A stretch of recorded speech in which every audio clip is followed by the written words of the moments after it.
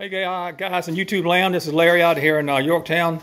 Ran across this guy, Bill from the gym, and he could tell me about his motorcycle. Tell me about your motorcycle, Bill. Well, it's a 1969 Electroglide. I've had it from 2005. Tore it down 4 years ago, and this is how it sits right now. I'm hoping Larry will give me some inspiration to get this sucker back together. I know what you mean, I know what you mean. The older you get, the harder it is to do that. This is a pretty bike. It's a pretty bike, and it's about 3/4 the way together, you think? Yeah, pretty much. Okay. So what do you do to it after you get it all fixed up? So you get back on the road? Because it looks new, it looks brand new from here. It makes me sick on mine. Once I get back on the road, I'll let you ride it once, and then I'm going to put it up for sale. All right, I might ride it to California and back. it looks, oh, I ain't kidding, it looks a lot better than mine. Yeah. This is mine's a 68 and his is 69, but he's got his really spiffed up here. I like it. It makes me jealous to look at this bike. And all the sheet metal's painted, just waiting to be put back on. Where'd you buy it from?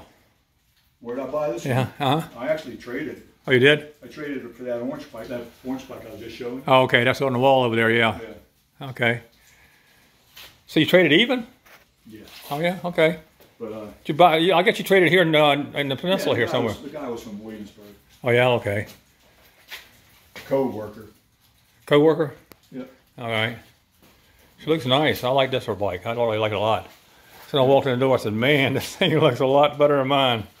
You put some time and effort in this rascal, make this thing look pretty.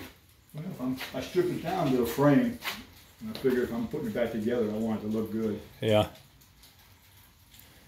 Otherwise, I would have just left it the way it was when I bought it. Yeah. It's all rusty looking. Yeah. What year did you say it was? 69. 69. That's a good year. Yeah. It's the last of the pan shovels. It sure is. Yeah, when I first saw that bike, and the other guy owned it, I saw it and I thought, oh man, I'd love to have that motorcycle. Little did I know, he was looking at my orange bike. Saying the same thing. Thinking the same thing. So you say y'all traded heads up? Yeah. Hey, where's your, let's see your fender. There's your seat up there.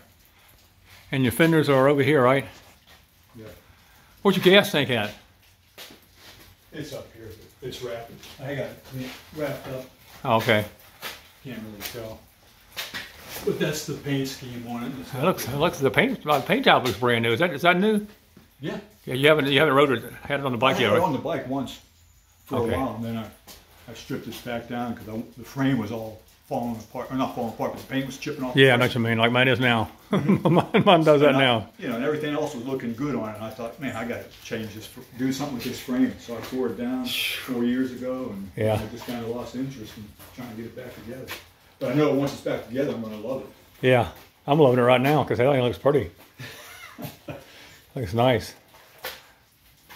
All right, guys. I'm going to cut y'all loose out there in YouTube land. And y'all have a good day.